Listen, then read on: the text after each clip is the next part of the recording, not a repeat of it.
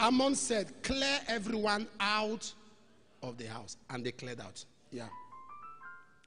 Relationship that has secrecy. Clear everyone. Don't tell anyone. One of the signs to know somebody loves you is that they'll be proud of you. I've had people in this church tell me, I say, that guy wants to marry me. I say, okay, who do you know? Do you know his father? No. Do you know his mother? No. Do you know this? No. Do you know that? No. Do you know this? No. I said, my daughter, you are dating yourself.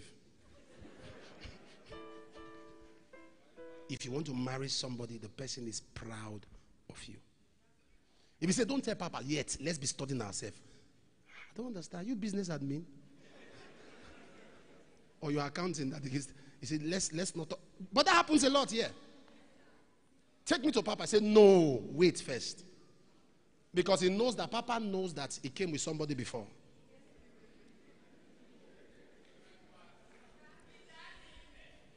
I told the daughter, he said that there's somebody who likes me. And I said, come with him. I saw again. I said, where's that guy? He said it's not coming. Daddy prays rude. I said, it's not rude. I know him.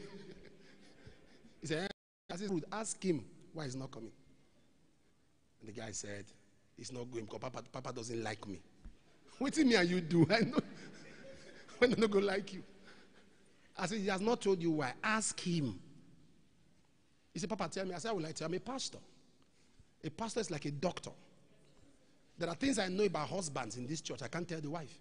There are things I know about wives. I can't tell the husband. That's why they are still coming. Because they know if you tell Papa, it is safe.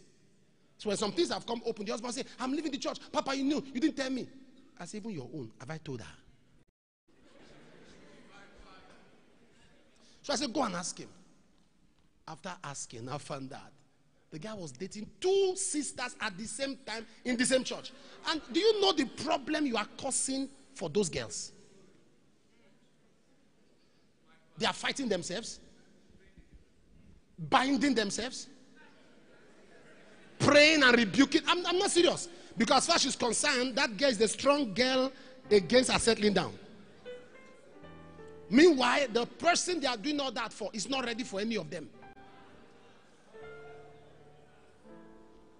Are you following what I'm talking about?